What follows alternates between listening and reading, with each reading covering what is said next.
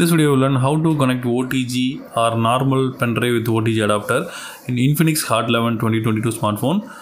So first of all, you need to open the settings, then swipe up, then choose connected devices and click on connection preference and enable the OTG.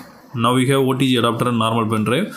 We need to insert pen drive into the OTG adapter, then insert this setup into the phone. Wait for a few seconds. Now the pen drive appeared in the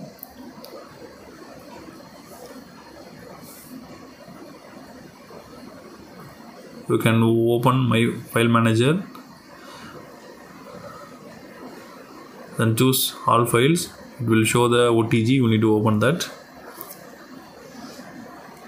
Then you can easily find the files in the pen drive. If you want to copy any files from the pen drive, you need to click and hold that, then choose copy and choose the location of internal storage and click paste. So after finishing your work, you need to unmount the pen drive. You need to click on eject before removing the pen drive. That's all, guys.